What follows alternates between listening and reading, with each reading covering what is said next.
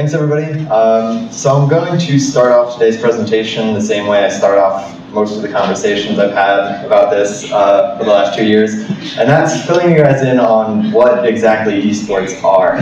So you hear the word, you might think of a few things, and often in conversations I just say, it's professional gaming, and we nod at each other and kind of go from there without any more attention. But now that I have a little bit more captive in an audience, I'm going to explain it in depth a little bit more. So it's this really fascinating trend in gaming, and actually has spawned this really cool industry that is really a smashing together convergence of geek and jock culture, which for all intents and purposes we've been trained to think are diametrically opposed. So it's at times really fascinating and other times really frightening. It's still fraught with a lot of issues of lack of diversity, sexism, you name it. It's still very white male dominated and still a very bro-y kind of inappropriate culture that's still finding its way around. But the thing to keep in mind is that it's not just this professional level that I'm going to be talking about here. I'm focusing mainly on the very highest level with the highest stakes, the big broadcasts. But it goes all the way down to the lowest grassroots things. We have esports clubs here at MIT who just a group of students getting together, and they can, if they want to, broadcast their game to a much larger audience at any time. They're involved in a few different leagues that are at the collegiate level that are doing the same sorts of things you're seeing in these big broadcasts. The other thing I want to point out is that this often comes with, did he just say sport? How is guys sitting down playing a video game sport? And I don't want to rehash that argument, and I don't think that this discussion here has anything to do with that argument. You'll see me constantly referring to and comparing to traditional sports broadcast models, because that's really what esports broadcasting borrows from and how they're informed. So it's really important to acknowledge that, but I don't need to talk to you about whether darts or chess is a sport or video gaming is a sport. I just don't think it's that important. And lastly, I want to point out the thing that really makes esports look and feel like sports in these broadcasts, and that's the shoutcasters, which I could give you a verbal explanation of, but I'd much rather just show you.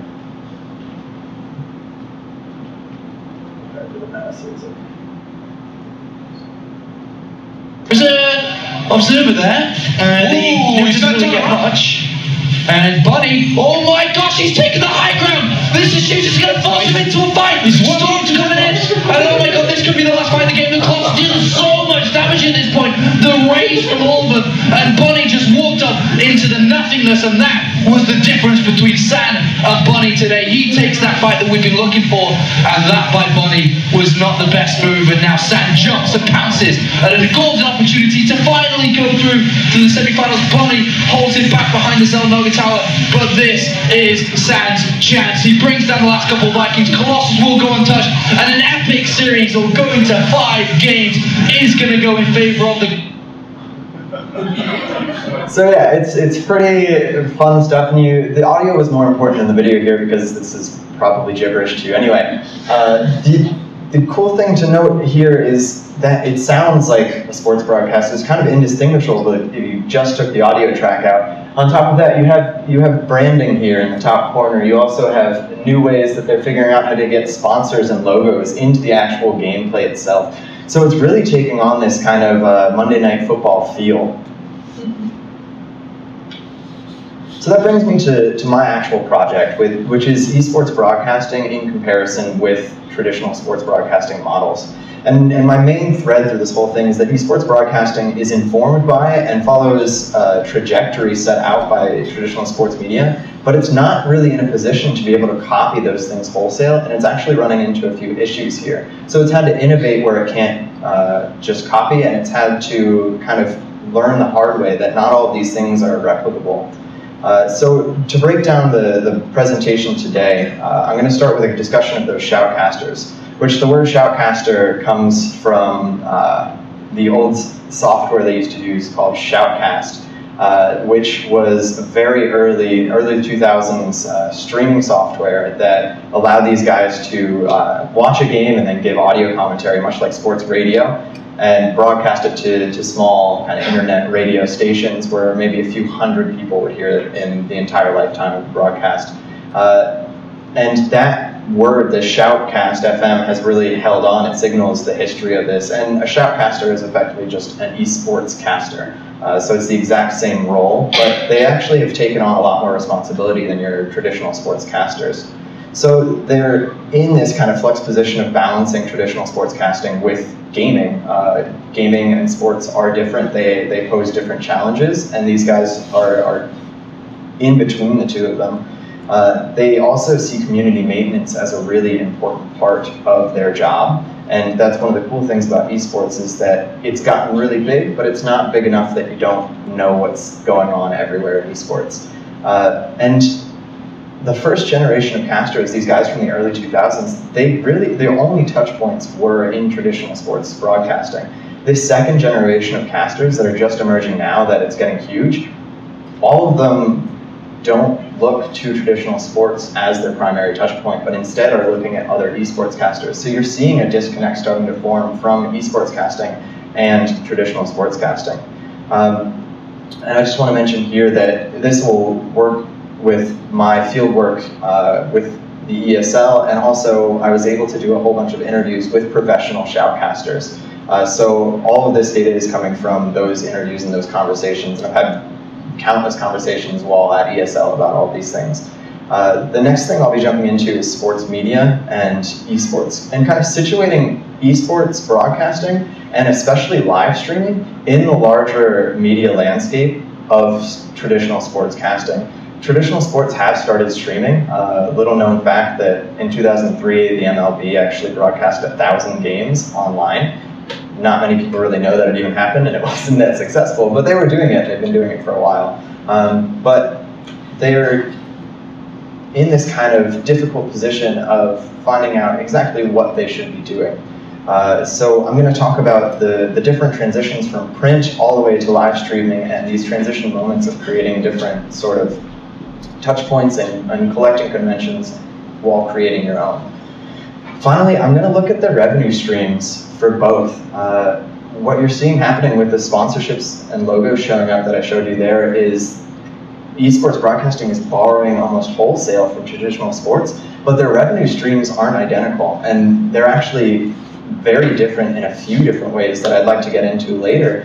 But by looking at these revenue streams, you can really see that the traditional sports model isn't replicable. You can't take the NFL's kind of revenue stream, which is sometimes not a revenue stream, and put that into esports. It just won't work.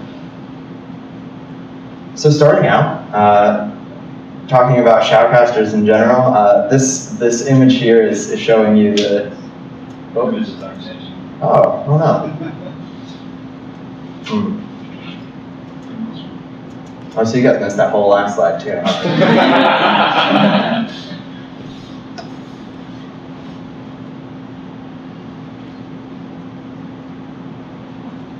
Okay, that was that slide. That was what I was talking about. So looking at this image here, wow, first time I don't look back. So just showing you the transition. The top image is the same guy as the bottom image. And that is from 2009. So that's an event from 2009, and then the lower picture is just from about 3 weeks ago. And you can see the crazy transition from long hair and t-shirt and jeans broadcaster to what effectively is a traditional sportscaster. And if Joe is watching this at some point, I'm really sorry that I dragged that picture out of the depths. So these guys are somewhere in between sportscasters and the community. They're both fans and professionals, and it's an interesting dichotomy that they talk about a lot in these interviews. So they all kind of got their start in this grassroots, do-it-yourself, and a lot of people like to talk about the passion, the cult of passion in esports, where it's just a bunch of people who are really, really into gaming, really, really into esports, and they go out of their way through great lengths to kind of create a profession out of this. And the shoutcasters are really a perfect example of this, and they're what I would argue the primary signifier of this sports part of esports. So if you look at some of the earlier casters, they will, without blinking, just let you know that their roots are in traditional sports casting. the earliest one I know of would take his laptop and he set it up, and he let me know that he would listen to hours of football and soccer radio just to kind of learn the transition moments, how to hand off the end of a segment, how to handle dead air, all those things that he was just a gamer. He had no idea what he was doing, but he took it upon himself to educate himself by going to traditional sportscasting. So they borrow those transitions, those moments, and even the wardrobe has started to resemble traditional sports. They've gone the whole gamut. They started with a t-shirt and jeans, went all the way up to full suit and tie, and realized, well, that might be a little too much. We're still gamers, we're still geeks, and we're going to reflect that through our wardrobe too. So they brought it back down a little bit, but there's not that much of a difference there. So one really crazy thing about esports is that a career in this, people talk about burnout rates constantly, and one of the big issues is that a career in esports might last 2 years. A professional player who is between 18 and 20 might have 1 season's worth of playing in them, and very few go beyond 3 or 4 years ever. The same thing with organizations and coaches. You have teams that will form and disband within a year. Some notable exceptions to that, like Fnatic or SK Gaming, have been around for quite a long time, but they constantly are shuffling through rosters, and there's almost no kind of standing backbone of esports besides these esports companies and these shoutcasters, who end up becoming the gatekeepers for the community. They become the history keepers and the stat keepers. There's no place to go for all of the stats from the earliest esports matches. It's lucky to find out who won a match 5 years ago, much less get the actual nitty-gritty details from it. But these shoutcasters go out of their way to aggregate this stuff. They all have their own kind of databases, and there's been an influx of those sites popping up with the help of APIs and shoutcasters to really formalize the stats in this to resemble traditional sports. So another thing that comes in is this broadcast persona. These guys become the face of esports, they become the sound of esports, and as you could tell there's not much of a difference in the audio. So they resemble traditional sportscasters, and then building on traditional sportscasters and news anchors, they become a sort of personality that people can interact with.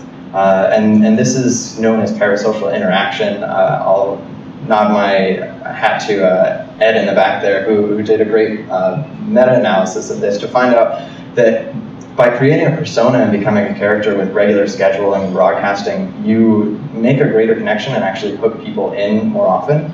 But this comes back to the actual medium of live streaming, which is both the audio-visual feed and an internet relay chat next door. So you have everybody, whether it's 10,000 or 200, all of the people in that Twitch stream are able to chat with one another, and the broadcasters can link right into that chat as well and respond to it, and often do.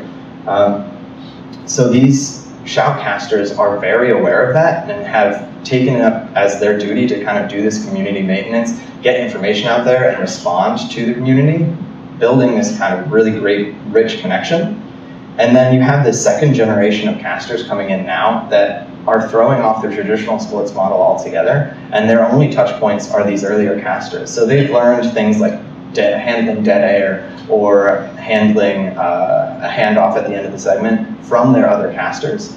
And one of them even told me, like, I don't watch sports at all. There's nothing I can learn from it, which is this amazing disconnect from his earlier casters, because all they looked at and all they learned from was traditional sports.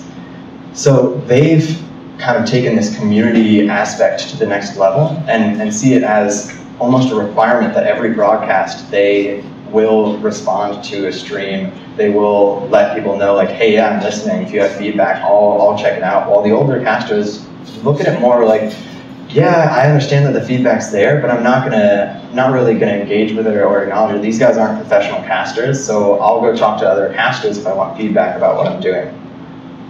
So it really boils down to what live streaming is and what they have access to. So the text is kind of small on this, I'll help you out with that, but through the evolution of sports media, you have live streaming emerging relatively recently, I mean, the first really good live streaming platforms were early 2000s with Justin TV and what we're streaming on right now, Ustream, showing up around 2007, 2008, and Twitch TV, the primary streaming platform for live streaming, for esports, is only a few years old. It came out in 2011 and has since blown up. You might have noticed recently that Amazon acquired them for $970 million. So you have esports emerging at a time where it was prohibitively expensive to get into live streaming, and it was also almost impossible to break into television. Television's kind of been set, it's tough to get into, and for a long time esports casters and companies thought that the way to go would be to get into traditional sports, or I mean into television broadcasts, and TL has a great case study about the CGS, which was this kind of early partnering of DirecTV with really big names in the esports industry in 2007 and 2008, and the first earnest attempt to bring esports to television, and it failed pretty miserably. So it was once again relegated to live streaming. The interesting thing about live streaming is that it's more accessible than television, but as it grows up, it's kind of brushing into these other entities. You have print coming out of this, you have audiocasts, podcasts coming up from esports, and the streams are resembling television more often than not. And this live streaming image I have here is just from 2 nights ago, actually. You can't see there, but 90,000 people in that chat. So it's almost unintelligible. It becomes almost the roar of a stadium because nobody can read it, and it just is memes and emoticons, you name it. So as we look at the different agendas of each of these media, print and radio very early on focused strictly as sports news. Their goal was to get the information there, to get fans to be able to tune in and find out what's going on in this world. It wasn't until kind of the golden age of baseball and radio that you saw this news switch over into entertainment, which television and live streaming have both really taken up this mantra of entertainment before news. And with this, you see a massive commercialization. So television in particular, you might see some of the scary figures come out, which I'll get into shortly, of just this huge amounts of sponsorship dollars and media rights going into these things. And live streaming is sort of starting to borrow from that as well, and it's funded primarily through sponsorships and publisher relations. So one thing I wanted to point to with live streaming is that it's actually a melding together of a few of these. So William Hamilton et al. Just a few years ago took up McLuhan and Oldenburg's ideas of hot and cold media as well as third places to situate live streaming as this kind of new entity which creates this third place for communities to kind of coalesce and connect really richly. And I'm just going to give a quick quote from that. He says, "By combining hot and cool media, streams enable sharing rich, ephemeral experiences in tandem with open participation through informal social interaction, ingredients for a third place." So what he means by hot and cool media, which is coming directly from McLuhan, is that your televisual broadcast is a very hot medium. It's very active, and then something like print or the internet relay chat next to a stream is going to be a totally different interaction and a totally different way of engaging with this broadcast, but combining the two creates this kind of interesting space in general. So that brings me to my conversation here of the revenue stream. So as I mentioned, there are models in traditional sportscasting that just don't fit into esports. And the primary one I'd like to flag here is that media rights in traditional sports account for 31% of the revenue in traditional sports broadcasting, whereas in esports, it accounts for 4%. So they're relying on completely different sort of methods here, and the media rights kind of bidding war that started, and I'll just give a quick tidbit that the NFL sold its broadcasting rights in 2011 through the 2020-2021 season for $20 billion. And And that all started back with Pete Rozelle, an NFL commissioner, who kind of got the teams together to negotiate together. Originally, teams would sell out their media rights to specific outlets, but Pete Rozelle got them together and then made the outlets come to them. So you have NBC, CBS, and Fox coming to the collective of NFL and having to negotiate a kind of group contract, which started back then with it went from about $75,000 for broadcasting rights to a few million in just a few years. And we're now at a point where they're selling it for $20 billion. Each of the 3 big networks are paying an average of $1 billion per year just for media rights in the NFL alone, leaving alone the rest of their sports content.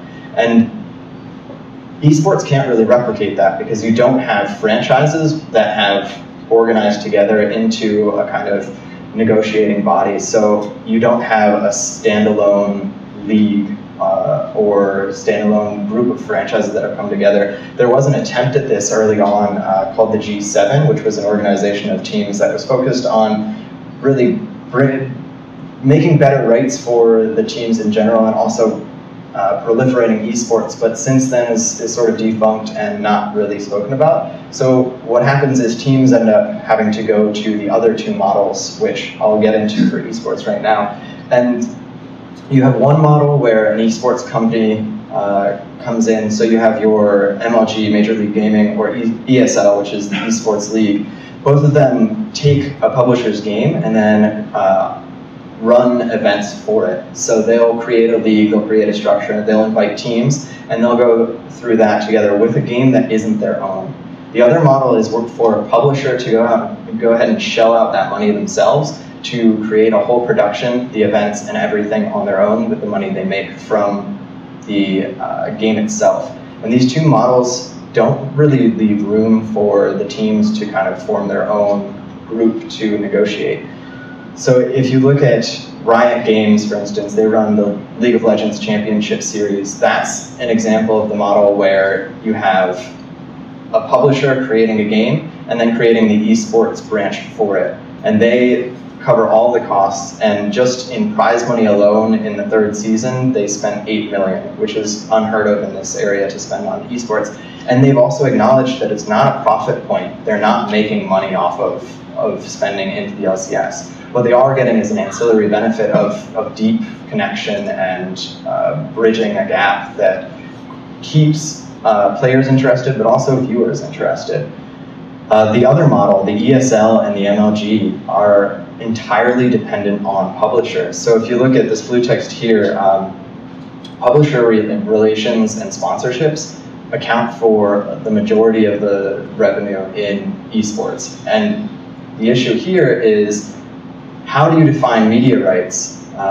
Is play derivative, or is play a transformative object? So if a professional player plays, who owns the rights to his media? Is he creating something unique, something individual, and something he could sell himself? Does he own that broadcast? Does the platform he's on own it? Or does the game developer get to come in and say, well, you know what, it's our game, our thing, so you know what, I'll own that too. So you have a really sticky situation here where esports are in constant kind of a precarious position, because at any moment, a publisher could say, I don't want you broadcasting my game anymore, we're done after this contract, and then you no longer have that sponsorship or publisher relationship, and you've lost out on that entire segment there. So it's a really interesting battlefield around IP that hasn't really come up too much yet. There's one example of the Korean Esports Players Association kind of signing out media rights and contracts to a game that hadn't come out yet. And when the game eventually did come out, the publisher said, you know what, I don't know why you did that. We don't want you to be handling this sort of thing. And they cut off ties with the company entirely. So then they were in a horrible predicament of having contracts signed on something that no longer belonged to them. So the models that are apparent in traditional sports just don't translate, because you don't have that kind of league association, you don't have the commissioner or the owners of franchises being able to step in.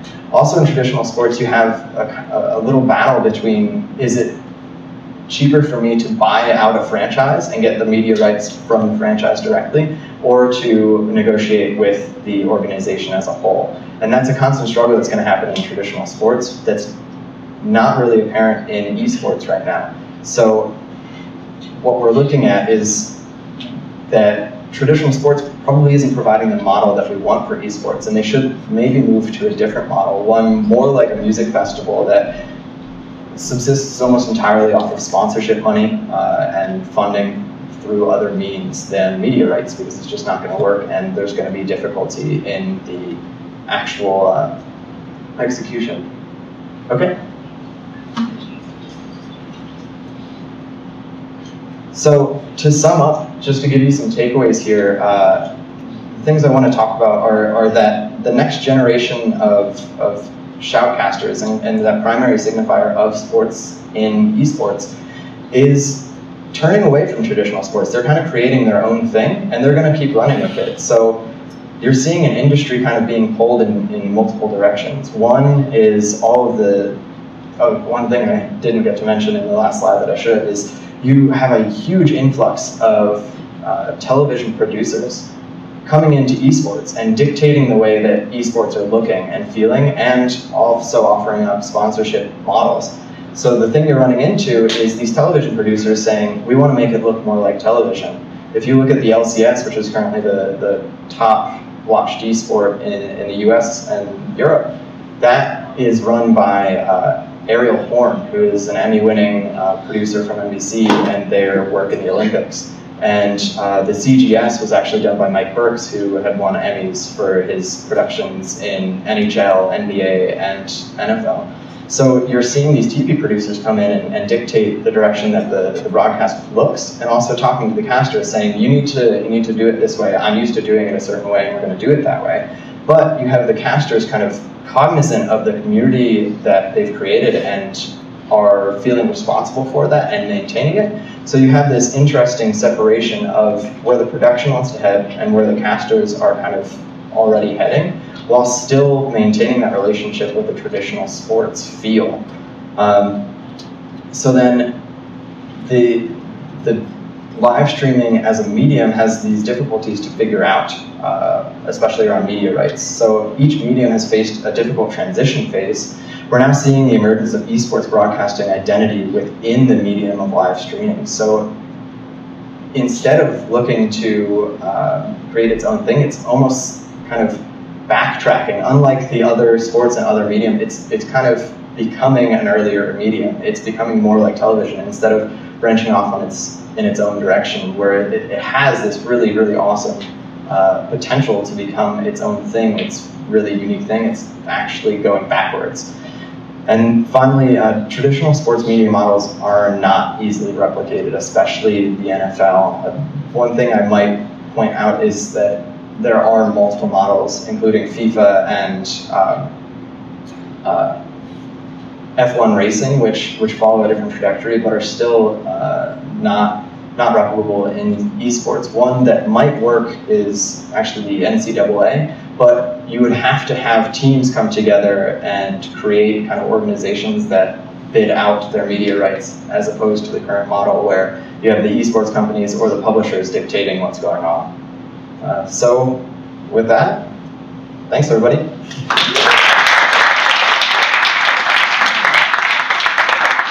I'll open up for questions. Eric? Hi, so I'm curious about the media rights issue that you talked about, and it reminds me of something that I ran into recently with, Nintendo being well known for going after customers, going after people on YouTube for their videos and trying to sort of monetize those. Mm-hmm. And Nintendo's also not known for their sort of esports. They don't have really esports presence. Yeah, unfortunately. Yeah, and so I think it would be interesting to see. I'm wondering if there's a case to be made then if the media rights system won't work the same way as in TV. There's a case to be made to publishers to be very open about the use of their material, and that they can get sort of ancillary benefits through becoming a popular game, becoming an esports that gets you a bigger fan base, or that you go in the direction that are already popular. Yeah, so you're seeing that happen already because oftentimes publishers aren't really making money through investing in esports. What they are gaining is that ancillary benefit, that exposure, and that community basis, which is really important in esports. It's almost entirely community-based. If the people don't like your game, they're just going to stop playing it because they have a million other options to go to now. So I would argue that publishers do need to be open and kind of allow these esports companies to pick up and run with their product to help them create that community. And so far, you're seeing that they're relatively open. I mean, the Kespa case is the only one I know of at this point where it's become an issue. But as things get more complicated and more money floods into it, you might start seeing some weird things happen, especially Twitch being the primary platform. It currently has a relationship with all of these different publishers, and it has a relationship with the esports companies. But at any moment, if they chose instead to not just let this happen and not proliferate on their own, and instead charge to host content on their platform or make a much more prohibitive model, then you would see an entire reshaping of the industry for sure. Liam? I was curious about the style of broadcasting that they're doing, especially sort of the audio signature of them, and thinking about traditional sports. There's NFL on one hand, and then there's golf on the other hand. Do you see similar distinctions in the esports community in terms of the types of games, what types of games are being streamed, and I'm not expecting like Tiger Woods, DJs, or live stream, but are there maybe other styles of games with different pacing that are sort of Yeah, absolutely. A really new up-and-coming esport is actually a card game, well, a virtual card game. But the casting tone in that has to be different because it's a lot of downtime and a lot of like, well, what does he have? What could he do? So that it still borrows that two-caster situation where you have one guy kind of giving you like, this is what's going on, this is the play-by-play, and then your second guy who's a really high-level player or somebody with a lot of experience to explain to you like why he just did that and give the flavor to it. So. Yeah, there are games coming out with different styles, and if you look across traditional sports too, if you look at German football, they usually have a single caster with that, and no play-by-play / color commentary. It's just one guy giving the cast, saying like, "Oh, this is the guy with the ball, and what just happened."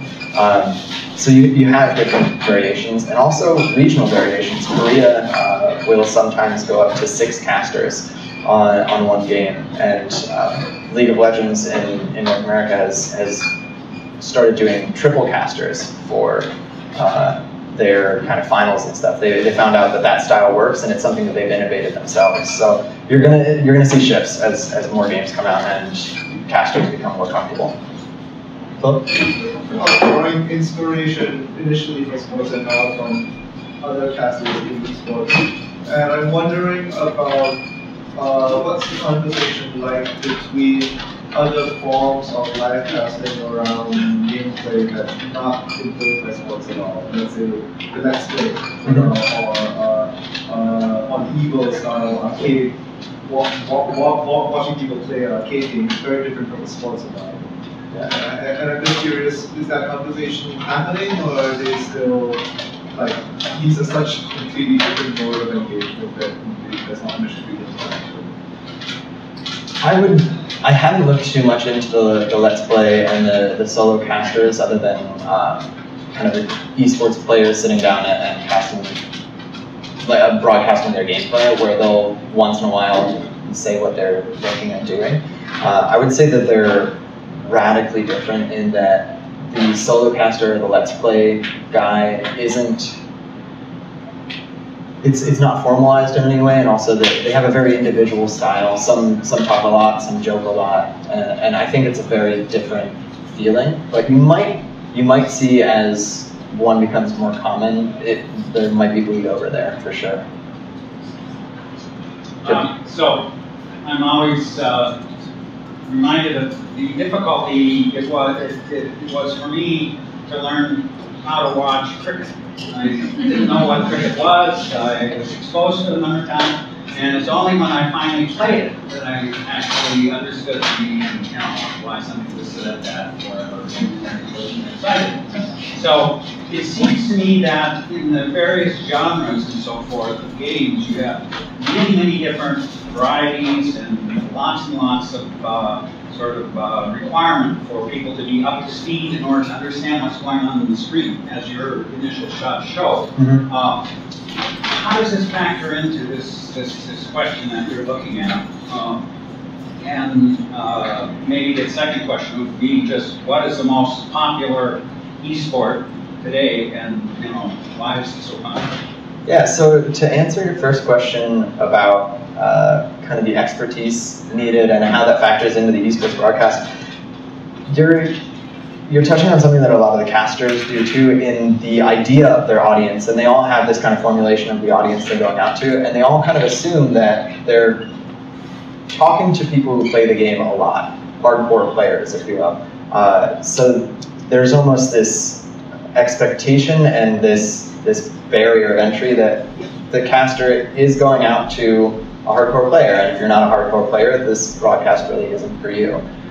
They've run into certain issues where if they know that, oh hey, this is a really big event, it might be on ESPN3, or oh, we're going to be on television today, guys, and they actively dumb it down, and they try to explain things as low as they possibly can without using any jargon, but they end up finding out, like the producer will come to them afterwards and say like, yeah, I need you to tone it down even more because nobody knows what an AWP is. Like, just bring it down a little bit more. So I think that's an issue that they're coming up against is the audience. But you're starting to see K2 and Raisi, I know I'm messing up that pronunciation, but they actually, in their investigation of esports live streaming, were saying that it's actually becoming more of a spectator sport than it is just players. So many people who are into these games and into esports prefer to watch these high-level esports